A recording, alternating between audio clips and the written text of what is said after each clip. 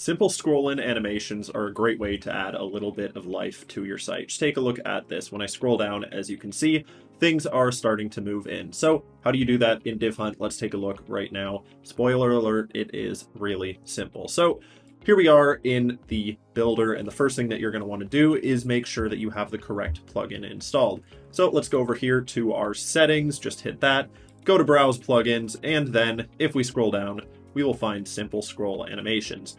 And if yours looks like this and says uninstall, you're good to go. If it's purple and says install, just click install and you're fine.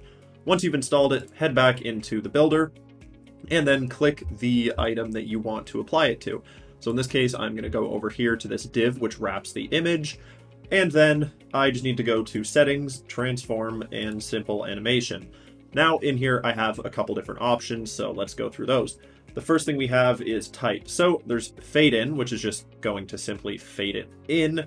Fade in down is going to fade it in and slide it from the top.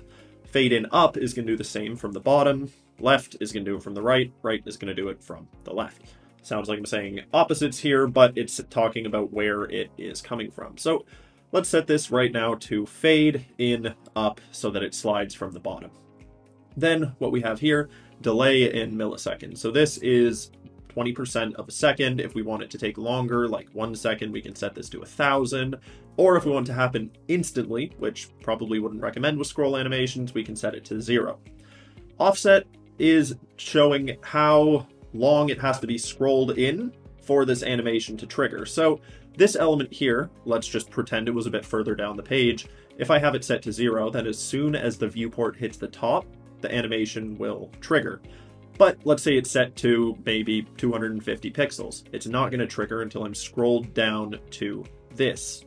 And we can set this to anything we want. We can set it to 10,000 if we want it to trigger when we're at the bottom of the page, which makes no sense, but you know, do whatever you want.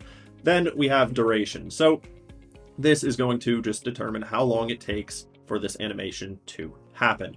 So if we set it to, let's say 5,000, then it would take 5 seconds from the start to the finish, which we don't want. Usually between, let's say 100 and 800 is what's normal. So anyways, now that we have this applied in the way that we want it to, we cannot preview it inside the builder. Instead, we're going to have to go to the live site, which in this case, of course, is the staging version. And then if we refresh, what we're going to see is it is going to slide in exactly how we want it to.